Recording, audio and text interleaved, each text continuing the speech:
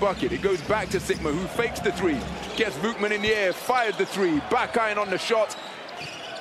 Janis Strēlnieks with the defense. Eriksson with the board. Pushing hard for Alba Berlin. What a pick from Jānis Strēlnieks. Mike James pulling up for three. Back iron on the shot off the top of the backboard. Ball still loose. Johannes Vukman comes down with it.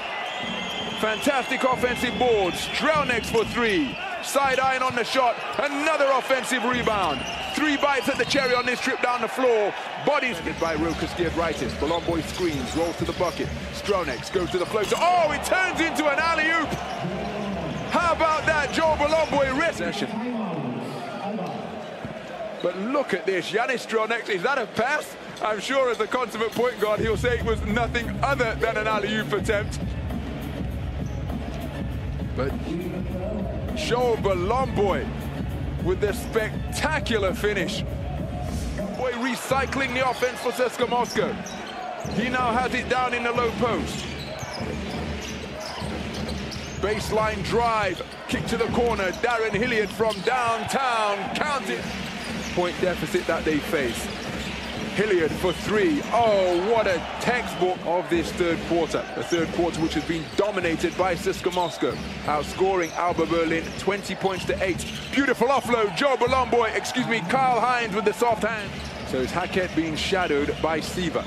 Vorontsevich gives it back to Hackett, who drives baseline, gets the ball out to the corner, shot got away.